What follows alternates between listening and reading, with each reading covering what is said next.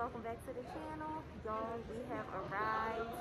I'm actually doing my intro last because it has been crazy getting through the airport, but I'm going to tell you everything you need to know about traveling with a toddler and a baby on the plane in a pandemic. So here we go. Good job. Mommy's turn.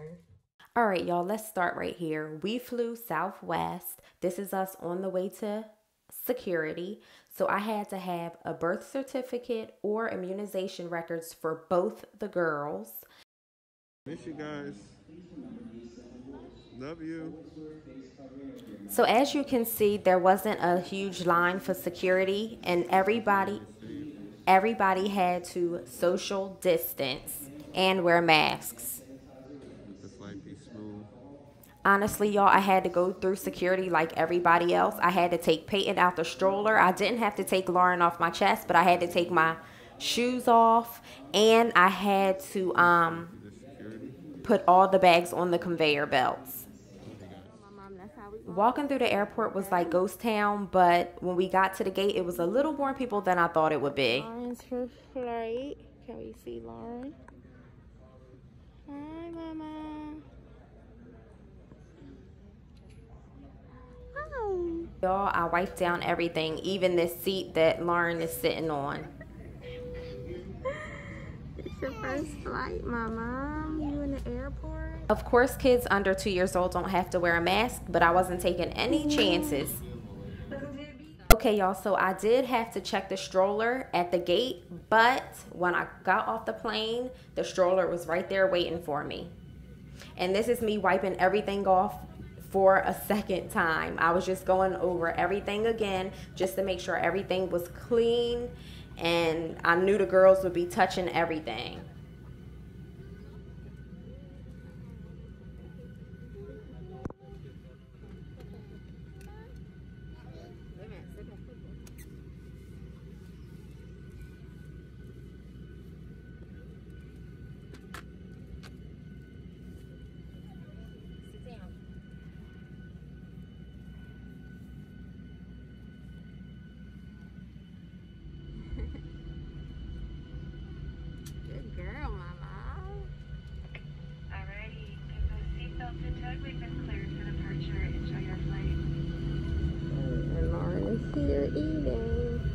Okay, y'all, I have to say Peyton did a wonderful job keeping her mask on. The only time she took it off was when she had to eat.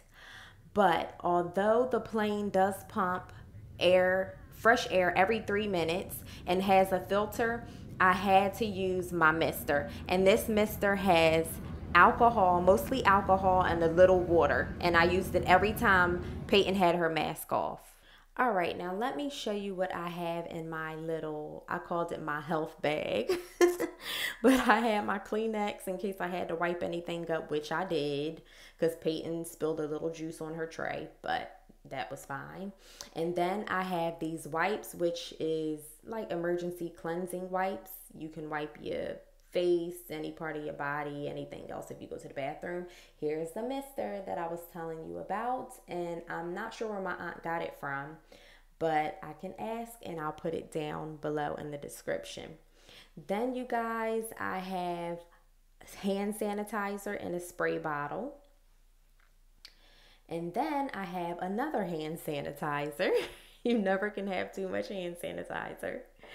And then I have my disinfectant wipes, which is Clorox. And if y'all can see, it says it kills 99.9%, and especially on human coronavirus.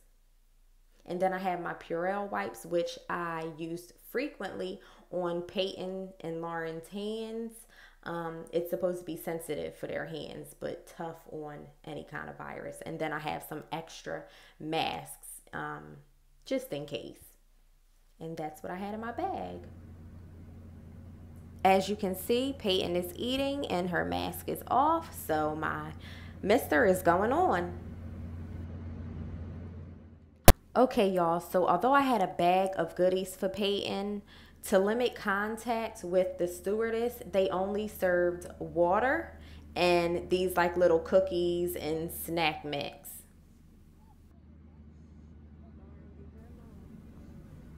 How cute is this, y'all? Everybody kept coming by saying how good Lauren was, which she was perfect.